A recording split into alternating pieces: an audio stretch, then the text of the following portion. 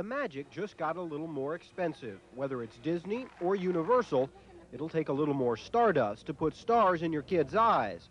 Though the dollar increase may be modest, prices are already enough to force a family like Walt Lehman's to save for 3 years. He and his fiancée have 8 children between them. I think it's relatively expensive, especially, we're supposed to be doing everything for our children in this country, and the prices keep going up and up. Disney and Universal justify the increases through park expansion and inflation. Both attractions say visitors still get the best entertainment for their dollar.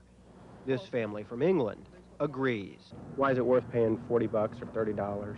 Well, it's something we don't get back home.